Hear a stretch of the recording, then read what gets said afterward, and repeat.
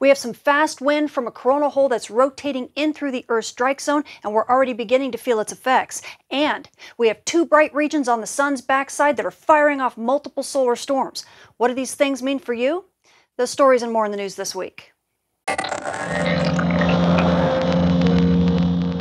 Space weather this week is definitely picking up. As we switch to our front side sun, you can see that coronal hole there that's rotating in through the Earth strike zone over the next couple days. It could bump us up to active conditions and even bring Aurora down to mid-latitudes for a short while. But that's not the big story. The big story is on the back side of the sun. Do you see that bright region there on the east limb in stereo's view? Well, that's old region 27, 38, and 39. Now, they fired a solar storm back on the 26th. And then watch this on the 30th.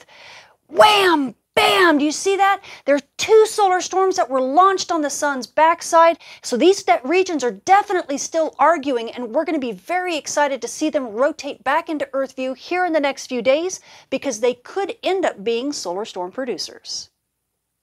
Switching to our moon, we are now passing through the new moon phase, with the new moon being on the 5th. And even by the 7th, the moon will still only be about 5% illuminated.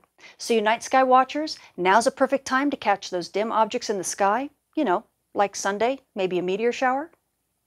Speaking of meteor showers, this week Earth is passing through the debris field of Comet Halley, which is known for its very fast meteors that leave long streaks across the sky.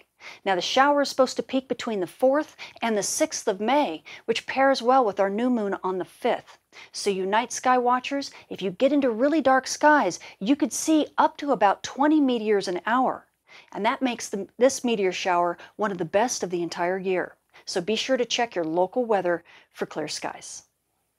Switching to your solar storm conditions and aurora possibilities over the coming week, we are already beginning to feel the effects from the fast solar wind from that coronal hole that's rotating in through the Earth's strike zone. But it's getting harder to tell what kind of impact these fast wind streams are going to have on Earth as we get closer and closer to solar minimum and these coronal holes weaken a bit. So at high latitudes, NOAA is expecting active conditions with up to about a 40% chance of a major storm. I know that's quite a bit of a spread there. At mid-latitudes, we're also expecting active conditions with only about a 10% chance of a minor storm, and these conditions will continue over the next couple days before things really begin to settle down and go back to being pretty quiet. Switching to your solar flare and particle radiation storm outlook over the coming week, everything is in the green right now when it comes to solar flares because we have a spotless sun facing Earth right now. But that is going to change in just a few days because old region 27, 38, and 39 are going to be rotating back into Earth view, and they are firing solar storms. So that means they're pretty active. What's nice about that is it means the solar flux is going to rise. We're in the high 60s right now, but we will slowly rise into the low 70s, possibly even the mid 70s by next week. So amateur radio operators and emergency responders, you guys are going to be loving life here in the next few days and possibly over the next 2 weeks as these regions continue rotating across the Earth-facing disk. The only thing is that you might have some noise on the bands simply because these are actually popping off a few small flares here and there, as well as maybe some solar storms, so expect that. But GPS users, your reception should remain pretty good. It shouldn't be too much of a problem because we're not expecting any radio blackouts. Now, also because we're near solar minimum, the cosmic ray flux is a bit more intense than it normally would be. So you frequent flyers, and this includes you air crew who fly over 800 hours annually and fly at high latitudes and high altitudes, you are in the marginal range for radiation dose, and this does include you prenatal passengers. So please take this into consideration in your flight plans.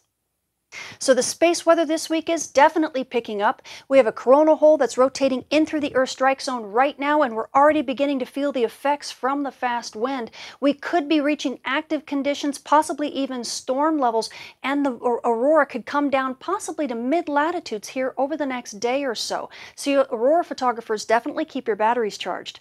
Now, on top of that, we have two regions that are going to be rotating back into Earth view from the sun's backside, and they could also be solar storm producers, so your Aurora photographers definitely keep an eye out for these regions. Who knows, we might get a solar storm launched at us.